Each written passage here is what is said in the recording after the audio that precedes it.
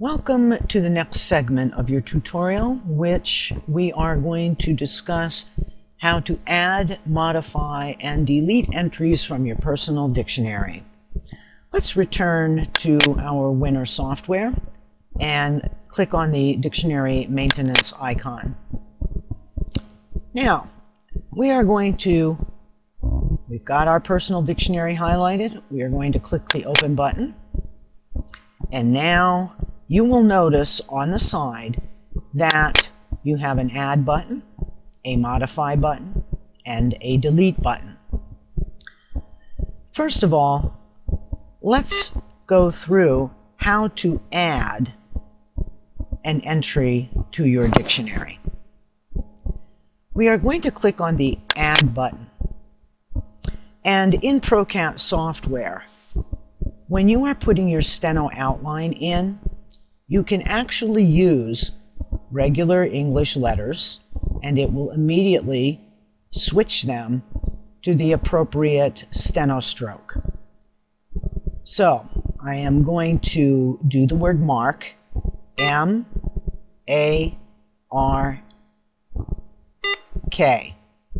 Now you'll notice it's beeping every time it switches the English letter into the steno. We're going to come down here and we're going to add the word mark in English.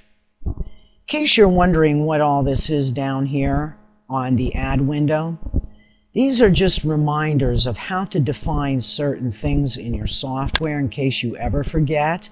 So while I'm down here, let me show you a few things. I'm always losing that. I'm hitting another key. But anyway, suffix endings. It's going to show you how to define them, decimal points, you name it. There's little reminders here. So you may want to, at some point, just scroll down here and see what all is in the command area. All right, so we've put the word mark in. We've given it the English define, and we're now going to click Add. You'll notice I can also spell check if I'm unsure how to spell a particular word. I have added this entry successfully, and when I say OK, it brings me back to add another entry. So that is how simple it is to add an entry to your dictionary. Now, let's say you want to modify a stroke. You can click on any stroke that you want to change, click on modify, and you can change the steno or you can change the English define. Once you've made the change, you can, at that point, click on close and the modify will be taken care of. Delete an entry. You have two ways of deleting. Let's say you just have one word that you want to delete. You can highlight it, say delete.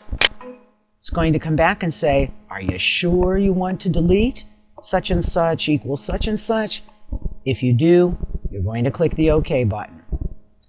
I, however, am going to click cancel.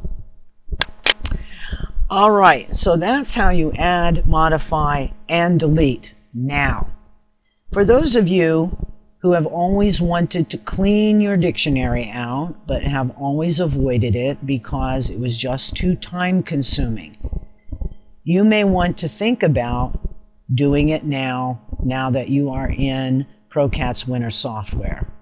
It is very simple for you to go through and highlight whatever entries you want, to tag them, and then delete them.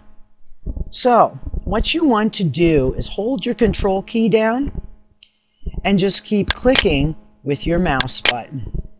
You can go down your dictionary and scroll and keep scrolling and say, oh Lord, I don't need this one, and you're going to keep going here and going here and going here, and you find some old entries that you haven't used in 500 years, and or some include files. As you notice, I have tons of them, and just come through here and say, oh, I don't write that word like this anymore. I don't write like this anymore.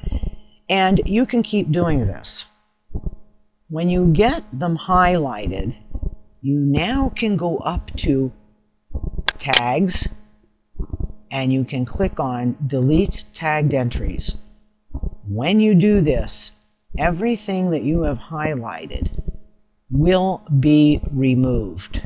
So if I click Delete Tagged Entries, it's going to say, are you sure you want to delete 7 selected entries? Obviously, I'm going to cancel.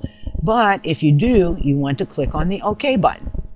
And when you do, the entries that you've highlighted will be deleted. So you can delete one item at a time, or you can do a massive deletion by highlighting each entry and then going up to Tags and deleting all the tagged entries.